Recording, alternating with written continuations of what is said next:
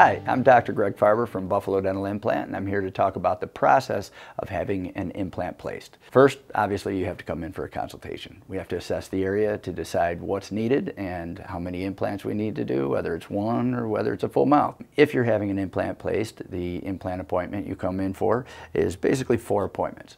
Number 1, we place the implant. There's a healing period. After the healing period, we take an impression of the implant. The implant's impressioned and then it's sent to a lab, and the impression comes back with either a crown or prosthetic that you need, and the last appointment is insertion. When we put your crown on the tooth, you're back off and back into chewing everything that you want to chew. That implant has a 99% success rate. Nothing compares. You'll be chewing carrots, you'll be chewing steaks, you'll be living your life. For more information, visit our website or call our office today.